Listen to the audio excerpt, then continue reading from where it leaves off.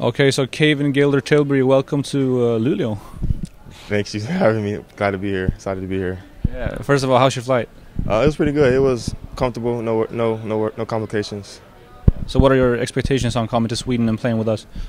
My expectation is coming in, playing, getting right to it, right where the team's headed in the right direction. Just want to continue that.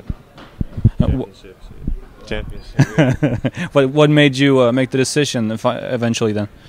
I mean, doing my research, I knew a lot of guys that played here, and just it's the first league of Sweden, and the team was doing well, and they were right on the peak of making a big jump, and they did it in the last few years, and I feel like I can help them with that, I guess.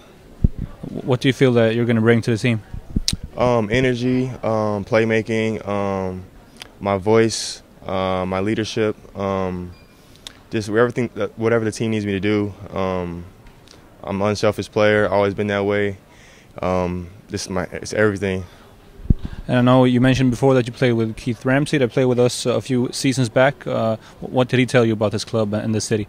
Man, he said he loved the city, he loved the club, his experience here. He said he was one of the top players in the league at that time.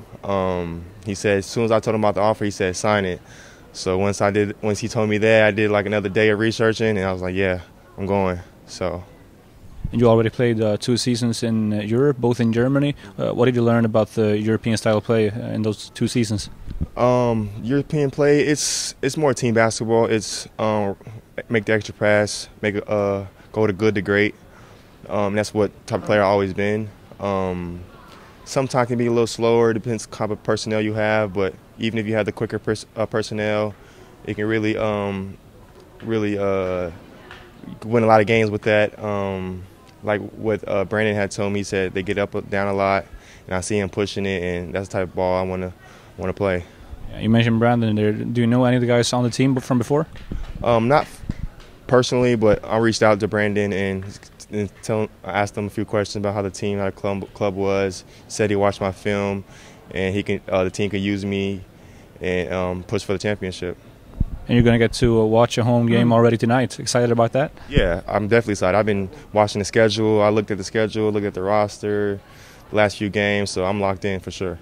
All right, thank you and welcome. Thank you.